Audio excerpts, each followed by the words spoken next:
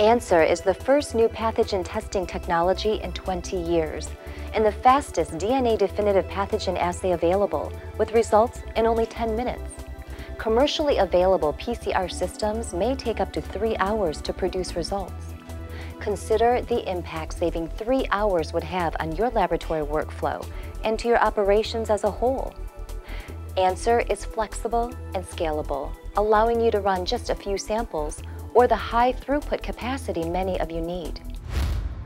Let me show you how ANSR works. Following enrichment, target pathogen DNA is released through the lysis of the enriched sample. When the lysed sample is added to the ANSR reagents, a special primer targets specific regions of the pathogen DNA and starts the amplification process. An endonuclease nicking enzyme cleaves the amplified pathogen DNA strand, releasing replicant 1.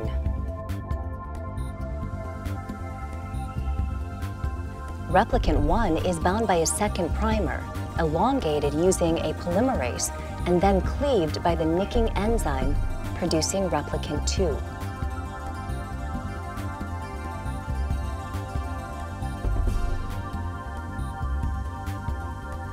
Replicant 1 and replicant 2 repeat the process rapidly and exponentially, resulting in millions of copies of the pathogen target.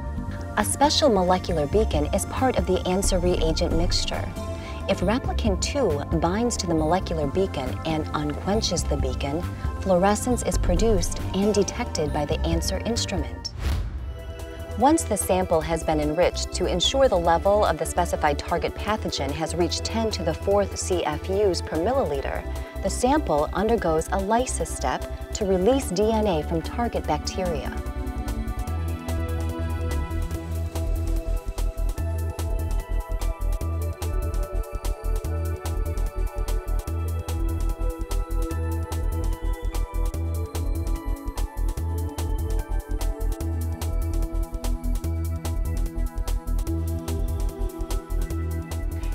The lysed sample is then placed into ANSR's reader for the 10-minute assay.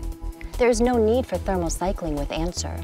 The entire reaction occurs at a constant 56 degrees Celsius.